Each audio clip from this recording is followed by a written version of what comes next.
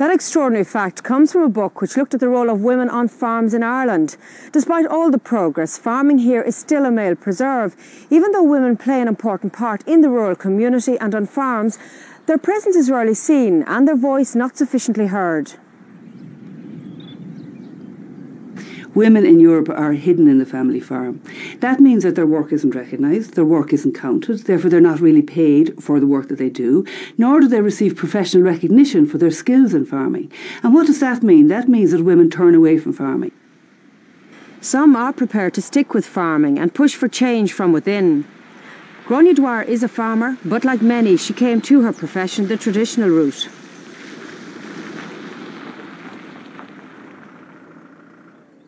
I became a farmer when I married Jim, and that was like most women in Ireland. That's how I entered farming, was on marriage. On the census form, I am classified as a housewife. Now, there's nothing wrong with being a housewife, but I'm a housewife and I'm a farmer, and I'm contributing to the GDP in this country, but I am not statistically recognised on that form.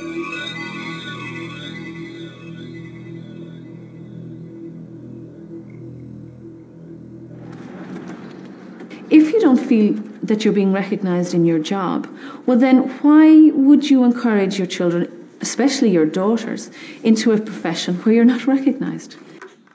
Women have said to their daughters, you have a different life from mine because my life isn't very satisfactory. And those daughters, as a result, have got exceptionally high levels of educational attainment and never come back to farming.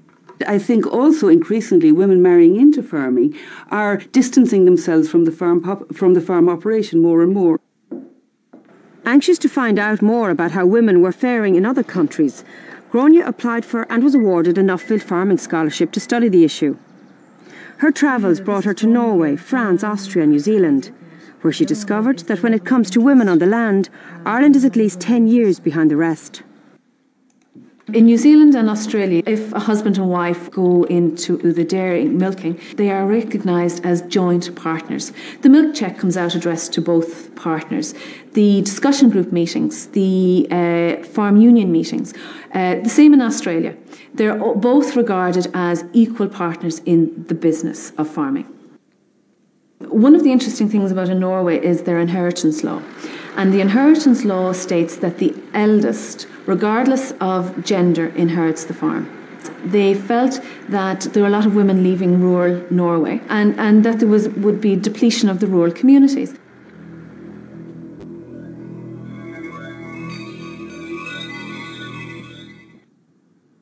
Here in Ireland, some of the recommendations of the recent Department report on the role of women in agriculture are being implemented. There's funding for a network of women farmers and improvements in the carers allowance. But to many, this is just tinkering with the system when more fundamental reform is needed. I think the Minister should start first and foremost in his own department with regard to, for example, the herd number. The herd number should be automatically in both our names. Now, we're not looking for extra subsidies or anything like that, but it's just the recognition that Jim and Gráinne Dwyer farm the farm.